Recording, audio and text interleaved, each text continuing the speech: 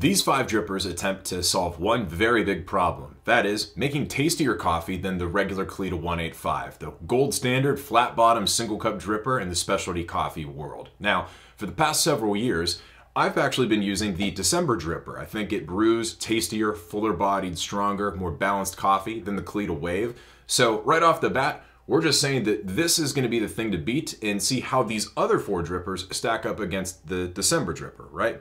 So alongside the December dripper, we've got these other new 4 entries, but we'll start with the December dripper just to make sure we are all on the same page.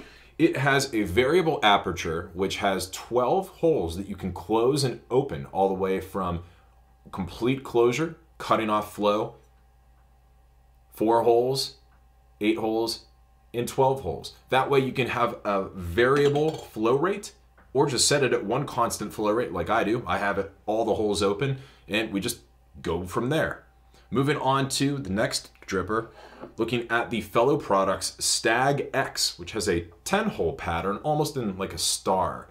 And this is a much steeper, narrower brewer, and it also is vacuum insulated. Their big pitch for this is that, hey, make hotter coffee, make it stronger, and make it steeper and potentially more even than something like the wide mouth of the December dripper or the Kalita Wave. Then, taking a look at the proprietary Blue Bottle dripper, which takes its cues just from a regular flat bottom brewer or even a batch brewer, because it has these almost capillary structures inside to supposedly guide the coffee through the rest of the grounds and the water, make sure that everything is saturated. Whenever they announced this product originally, they claimed that the design was inspired by how trees are able to distribute water. So we'll see how that stacks up.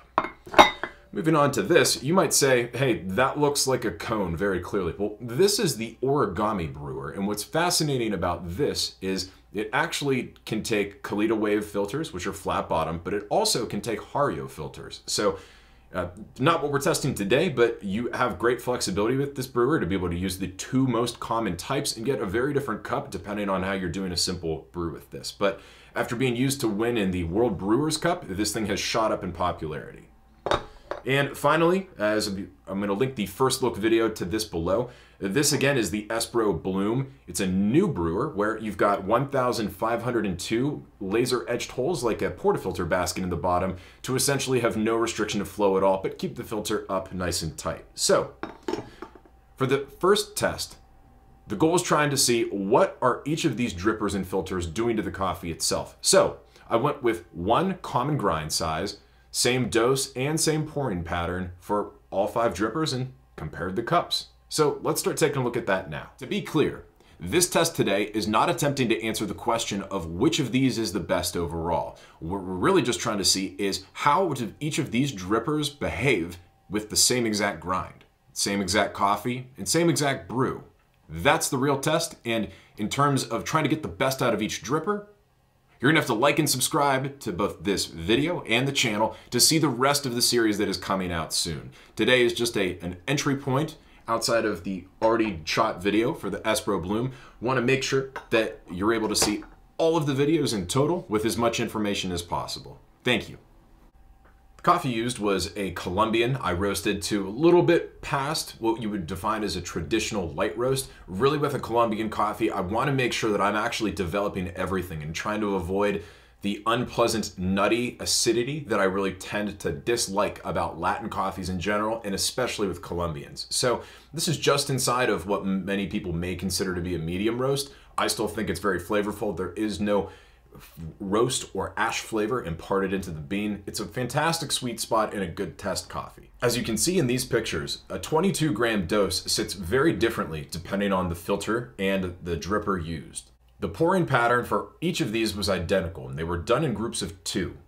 Had multiple Hario thermal servers on hand for this exact test, 2 different scales. So I brewed them in groups of 2, and then I brewed the Espro as the final brew just by itself, and was able to save them all, taste them next to each other, and of course get the TDS readings and calculate extraction. When I was blooming the coffee, wanted to do roughly 3 times the weight in water, so I got between 66 to 70 grams of water in each of the drippers right off the bat to make sure that we're able to get all of the coffee soaked, make sure that we could get as much gas out as possible without starting the extraction in an unreasonable way. That's why I like the 3 times metric instead of maybe 2 or even 1. And after that, moved on to 4 pours, about 75 grams for each of them, all the way up to 375 grams total for all of the water brewed. Now, retention was nearly identical between them. There was only about 2 gram variance in total between the different drippers, which I thought was pretty interesting. But hey, they're all relatively using the same shape. The grind size is the same, so it makes sense that there really wasn't much variance there. For each of the pours, I was not timing it after the bloom. The pours were initiated whenever the top layer of grounds in the bed would start to become dry. That way I could ensure that there wasn't a unnecessary water column on top of each of them. I wanted to make sure that water was at least going through the coffee in good, even increments across all of the brews. So, as you can tell from these clips, I ended with a nice flat bed on all 5 drippers. Really wanted to ensure that these were as close to being identical as possible. All right, so what were the results? Well, going from weakest all the way to strongest, coming in last in terms of strength was the Espro Bloom. Extraction yield was 19.48%. Then came the Stagg, which was 20.07%. The December, 20.37%. And here's where the other two really started to pull away from the pack. The Blue Bottle was 22.59%, and the Origami was 23.03%.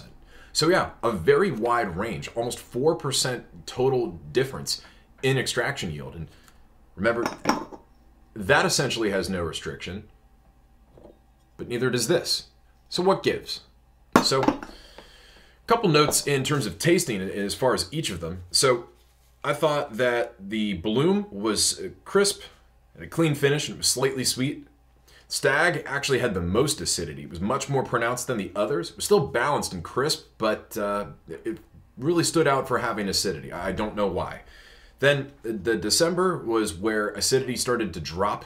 There was a much more pronounced coffee flavor. All of the generic back notes that you think of in a cup really started to pop out a bit more right here. And that specific dynamic of the cup didn't really fade with either of these or really get any stronger. The Blue Bottle is where sweetness really started to enter the picture. These cups were very syrupy and sweet and jammy. I really enjoyed that. And on top of that, the Origami, it maybe had a little bit fluffier body. It's almost an imperceptible textural difference. It was slightly bigger. I don't know if I could tell these two apart or if I would even really have a preference. At that point, that's a very delicious cup in terms of the strength that I tend to like and just how it was brewed from these cups. So, as I mentioned before, if this has no restriction and neither does this, how did they end up with a 4-point differential on yield here? Well, there's a couple things to look at. First, I want to take a look at the actual dynamics of the different beds. So, if we're looking at these are considerably different in terms of how wide or narrow that they are. I mean, so looking at the actual coffee in the bed, I decided to measure from edge to edge, from the inner folds of the filters on each, just how wide the actual pouring area was. And that started to make things a bit more clear. The Bloom and the Stagg both had about a 5 centimeter bed on top. December is where it moved into 6. Blue Bottle also is 6 centimeters. And the Origami at the widest was actually 7 centimeters on average. So a very wide difference there. And it's funny that the two that were the tallest and most narrow and most even actually had the weakest cups. So what does any of this actually mean, though? It was just one grind size, but in terms of trying to boost the yield on these, the real question becomes, am I grinding too coarse or too fine? With this, the water rushes through the ground so fast that I'm inclined to want to grind finer, but there's definitely a certain point, as I've discovered, where you can grind too fine and extraction yield drops, just like in espresso. With the Stagg, I'd always heard rumors over the years that these are kind of prone to choking. So do I really want to go finer? This was already a fairly fine grind for this in particular, and even for the December. So December, we had, remember, the 12 holes open all the way, and the flow was fairly balanced. And same thing with the blue bottle dripper, which again has just the one single hole, but the capillary system must do something. But what about the seemingly total lack of restriction on the origami? Well, I think there actually is restriction. Here's why. On all of these drippers so far, these first 4, the folds of the cupcake style flat bottom filter actually make them pop off of the sides to allow some degree of air to allow flow to go through the grounds faster and not just choke out. But with this, the Cleta wave filters would perfectly start to fit in to a degree, not quite perfect, but they would just slot in there and just stick to the walls. So the flow from this wasn't actually as fast as you might expect. Now, is there a best way to make coffee with each of these? I mean, there are some incredible devotees of a couple of these brewers. The Stagg has a lot of fans in high places. The Espro Bloom is a new contender that also has some very vocal proponents. And hey, I mean, the origami was used to win the Brewers Cup.